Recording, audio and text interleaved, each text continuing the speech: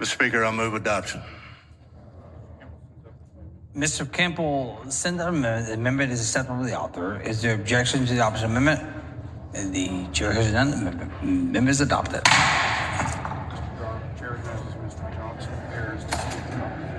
The chair recognizes Mr. Johnson of Harris.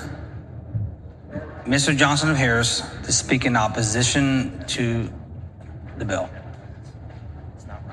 You want Niave? Chair recognizes Ms. Niave Criado to speak. The chair recognizes Ms. Niave Criado to speak in opposition to the bill. Wait, what? That's Dade Phelan. He's the Texas House Speaker and Republican. He was presiding over the ceremony there at the end of last week, and people got to wondering what the hell is going on. And some people figured he was drunk. I was a little concerned about bringing this up because I thought he was suffering some kind of medical condition as he's falling over there and can barely say anything. Apparently, it was drunk is the problem.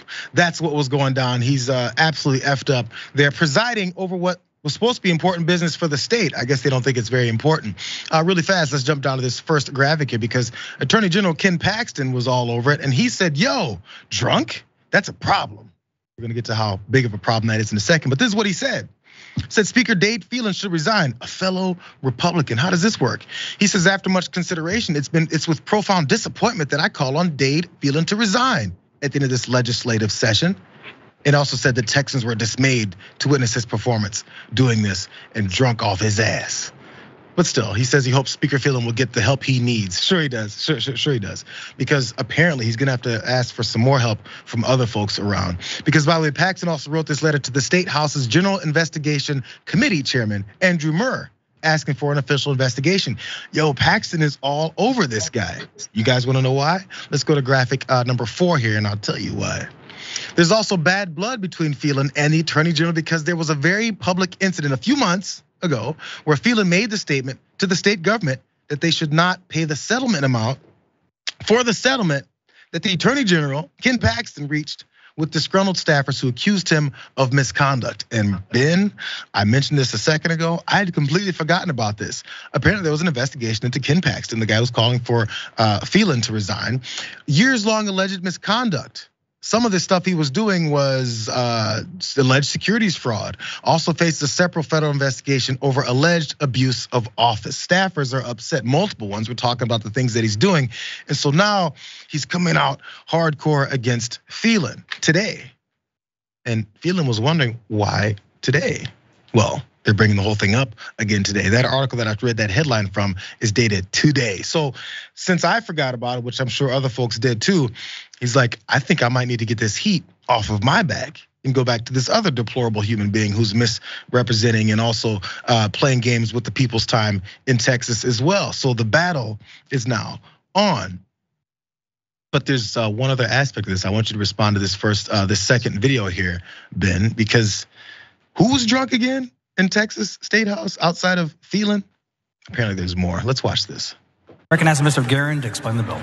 Thank you, Mr. Speaker. Members, this just shortens the deadline for PUC to approve electric project from 1 year to a half year.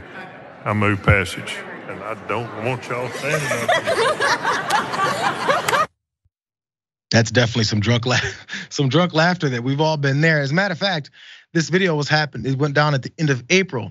And the interaction was going on like this. But then an hour later, that same Dade Phelan that we started this whole story with hinted that there was alcohol being served when this was happening. Speaker, quote, members, whatever they're serving in the lounge, don't eat it or drink it.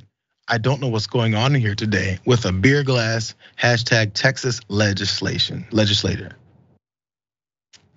They're taking their jobs very seriously here, Ben. Let's watch one more before you jump in, because I think these are very illustrative.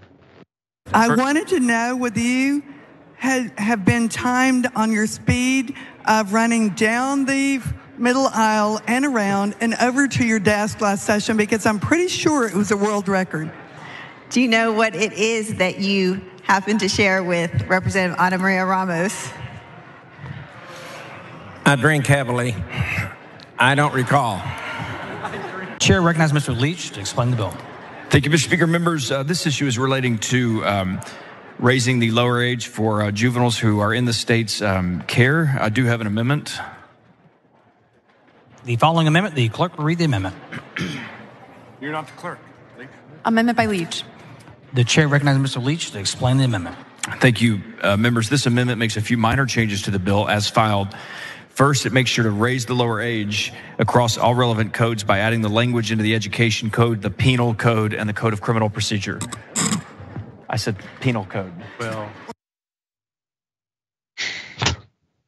these are the folks who are passing laws that just lowered gun access to AR-15s, AK-47s, all that from 21 to 18. That continue to take away people's rights. But have a couple shots before you go outside and do that too. JR, I don't blame them. I mean, if you had to make laws in Texas, a lawless place where they're closer to the Wild West than they are to modern life, would you not be drinking? I'd be drinking constantly. I'm tempted to drink one just covering this story. Right. I mean, these people are just out their damn minds, and it's a real crapshoot whether it made sense for the Attorney General Paxton to come at feeling like this, trying to divert from his own scandals, or if it just brought more attention like we're throwing him right now to his own scandals. That's a hard one. You might be forgetting also that Paxton had previously been indicted on securities fraud. That's another scandal he's got that we're talking about right now because he's coming at dude for being drunk. Listen, I don't think it's good to be drunk on the floor of any House job. Most jobs you should not be drunk for, except my usual job of stand-up comedian, where it is heavily encouraged, and you get free drunks and people, free drinks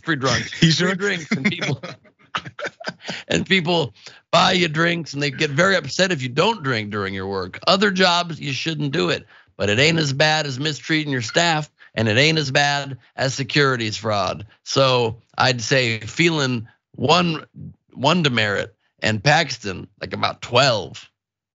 Well, I just had this is water, I promise. I bet that's water. Apparently Dade is feeling drunk. I'm sorry, I've been drinking, you guys. Yeah, yours is water, and this also obviously is just a container of water. It's quite low, I'm gonna have to point out. I'm gonna refill it, don't worry. No, it means it's been water in crystal decanter, inherited from my grandparents. Absolutely, it's a beautiful water dispense water bottle you've got there. It's fancy though. I enjoy that. I am announcing my candidacy for Texas State Legislature. Your landslide. I'm Johnny Walker, and I expect your vote.